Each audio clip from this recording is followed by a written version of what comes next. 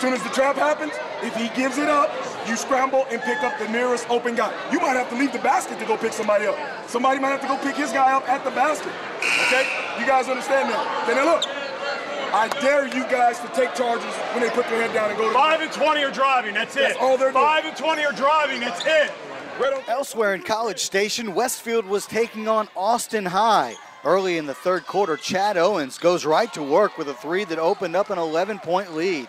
Big 12 fans will be seeing this next year as Kansas State signee Wesley Iwundu with the steal and the lane at the other end.